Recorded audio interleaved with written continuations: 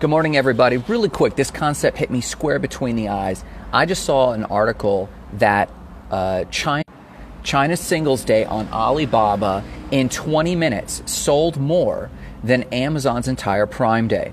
Now, why I'm calling this out is a lot of people that I talk to, a lot of small businesses constantly are asking questions about challenges they're facing, and it's very rarely actual challenges to the business. It's perceived challenges, and these perceived challenges usually are at the local scale. So oftentimes people are processing their business through the eyes of what they're used to.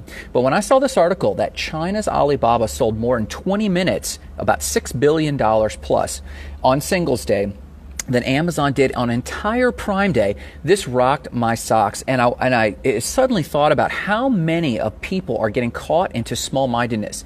Yes, we want to shop local. Yes, we want to buy local. But I think we also really need to change our perspective on how many markets are out there that are completely unheard of. Like how many people have actually know what Singles Day even is in China on November 11th? It's a holiday started in 1993, give or take, and it was all about celebrating singleness. And this has turned into the hugest buying day for Chinese citizens. This reminds me of a Peter Diamandis talk that came out recently about the next 4 billion. It's taken since the day we started with computers to today to get the first 4 billion people on the internet.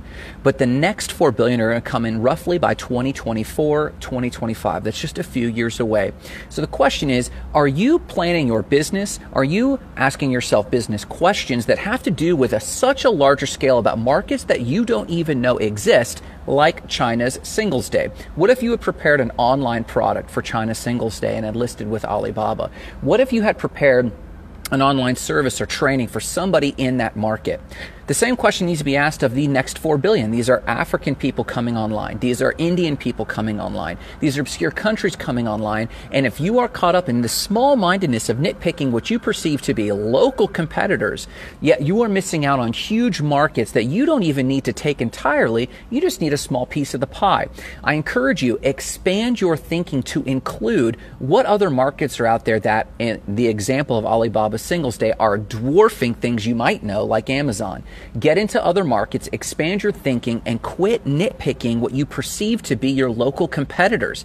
They might take a sale here or a client there, but if your business makes or breaks on those 1 or 2 sales your perceived local competitors are taking, you are thinking way too small, and that's risky for your business. Expand your mind. I don't mean just ditch the local paradigm, but I do mean start thinking there are markets and niches that you haven't even thought of yet that could be an entirely different vector for your small business and provide more security. So go check out that article about China Singles Day. It'll blow your mind. 20 minutes, and they sold more than all day on Prime Day. It's mind-blowing. Have a great day, and I want to hear from you below. What are some of the areas or markets that you're paying attention to, or what are some markets you haven't even thought of yet that could support your business that your competitors aren't even touching? And maybe write it anonymously so your competitors don't know. But again, don't get caught in that small-mindedness. Love you guys. Have a great day.